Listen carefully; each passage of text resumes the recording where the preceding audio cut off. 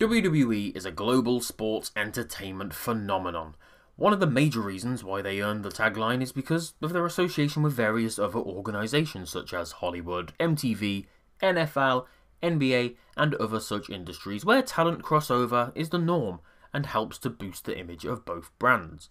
Celebrities making appearances for WWE has become a common practice over the years, but more often than not when a celebrity is seen in a squared circle, it's usually something that doesn't go down very well.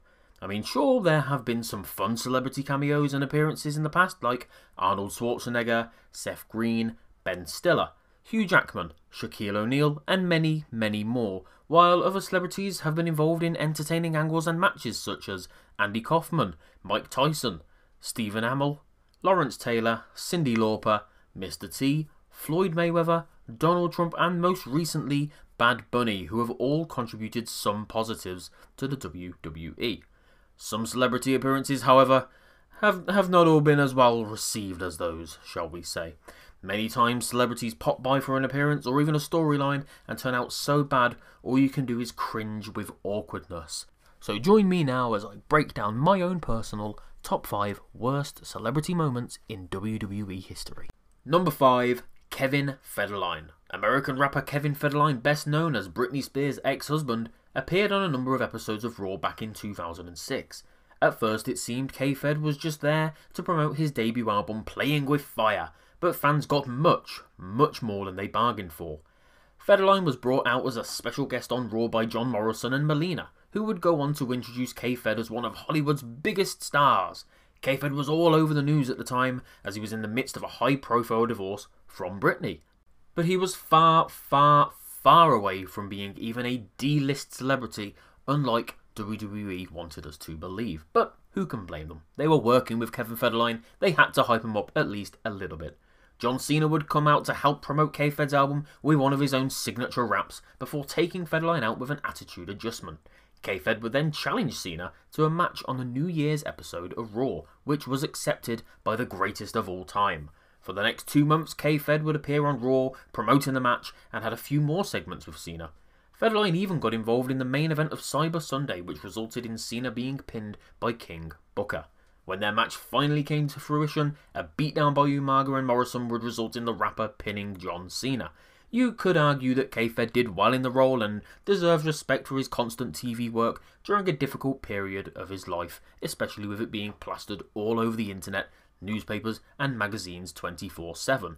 However, he makes this list purely because the WWE Champion should not lose a match to a D-list celebrity for any reason. K-Fed's inclusion on this list is certainly more down to the booking than the performance of the individual. Number 4. The Jackass Crew. As you can tell by the actual poster, the crew from MTV's Jackass were almost a huge part of WWE television in 2007. It all started back in October 2006 when Chris Pontius and Steve-O made an appearance on Raw. The Jackasses were brought into the ring by the late Umaga, who gave them a brutal beatdown. It was an incredibly ugly and awkward segment though, as both men, particularly Steve-O, didn't completely sell the attack. Instead of being brought to the back, both men simply returned to their seats just moments after the assault. It was as if the henchmen on the 80s A-Team series would always just stand up and dust themselves off after being involved in near-fatal accidents. It was just very strange, didn't feel natural, and they just didn't seem a very good fit for two men who are constantly hurting themselves. Fast forward to June 2007, SummerSlam commercials began to air where it was said the event would be sponsored by Jackass. Allegedly put together by Shane McMahon, the idea was for several members of the Jackass crew to wrestle at SummerSlam in a handicap match against Umaga. I imagine with Umaga going over and just completely burying the guys. This would never make it to TV, unfortunately, as the cast would back out of their deal with WWE, apparently because Johnny Knoxville didn't think it would be wise to appear on WWE TV so soon after the Chris Benoit tragedy. Doesn't end there, however, as Johnny Knoxville would appear on Raw the following year because he wanted to see WWE's midgets. A little bit weird, but hey, who am I to judge? He was then beaten up in a really awkward segment with Beth Phoenix, the Great Khali, and one of those very midgets he was there to see, Hornswoggle.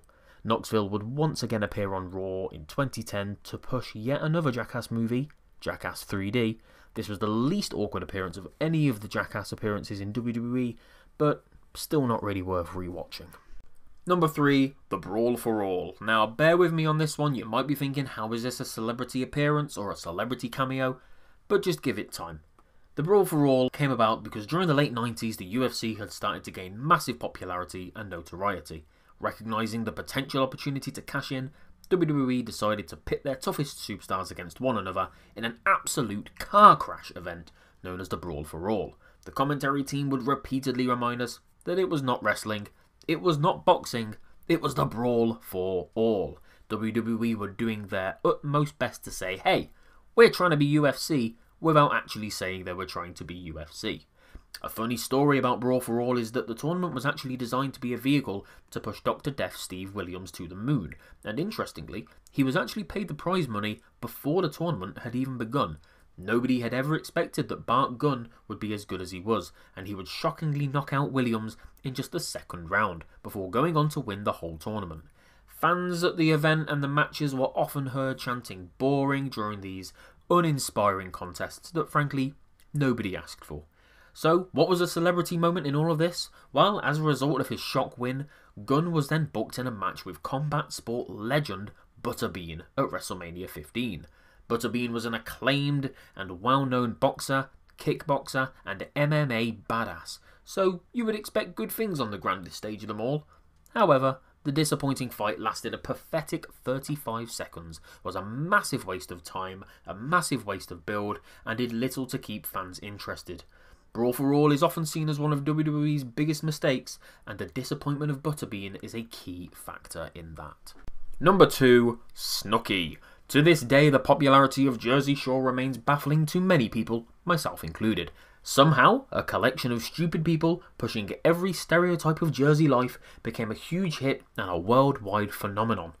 Arguably the breakout star, for lack of a better term, was Nicole Lavelle, also known as Snooki, the pint-sized, loudmouth gal with the over-the-top fashion sense.